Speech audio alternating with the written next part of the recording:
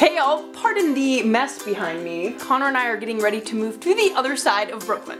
But before we move, let's talk Dulce De Leche, the creamy caramel sauce that is perfect this time of year. This video is a part of a huge foodie collaboration with a bunch of other YouTubers. In the spirit of the holidays, each YouTuber has picked a charity to bring awareness to, and we've created an awesome list of charities that you can donate to. I've chosen NAMI, which is the National Alliance on Mental Illness. My uncle has schizophrenia, and I just think that mental illness is something that's such a taboo topic that people don't want to talk about, but we should, so that's why I chose NAMI.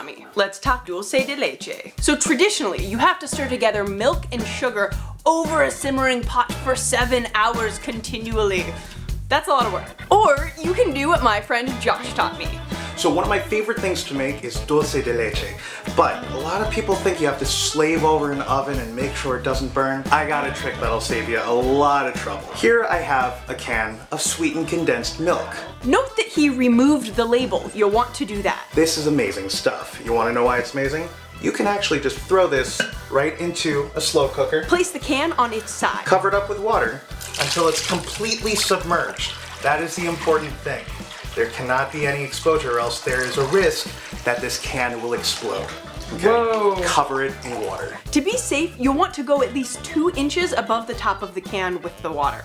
You're gonna set it to low, and then you're gonna leave it alone for about 8 hours. So after it's been cooking on low for 8 hours, you're gonna let the water completely cool. Nobody needs any burned fingers. And let the can itself cool completely. I'm gonna pull this puppy out. What you're gonna find on the inside is pretty exciting. What? Dulce de leche. Easiest ever.